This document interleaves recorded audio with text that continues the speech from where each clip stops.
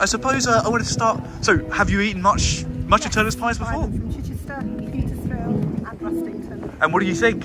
Excellent, absolutely excellent. Have you been watching Phil Turner? Well, it's all over now, but have you been watching him on The Apprentice? I watched from 10:15. I'm not really an Apprentice watcher, but because he's been on, I've watched to see who's got through. I did watch it last night.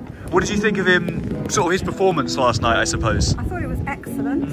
I did think he'd got it, but yeah, at the last count, obviously Lord Sugar wasn't quite so sure that he would listen to him. I mean, Lord Sugar, I think, wanted to go one way, but still, he's definitely sort of knows where he wants to be. And absolutely. even if he does open more shops, I think what he sells is very, very good value.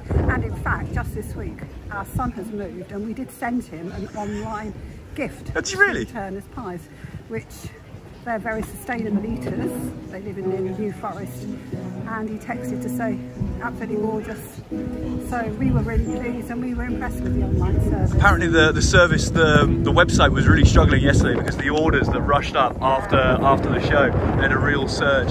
And I mean, even whatever happens, I think it's nice to have someone local on TV like that, if you know what I mean, and getting that kind of profile. Well, when Phil and his brothers were little, they went to the same primary school as my children, so I do know their mother, and not the father so much, but I know Maggie quite well. They all went to nursery together, and they won't remember us, but we remember them. So. That's wonderful. Well, thank you for. What was your name? Sorry.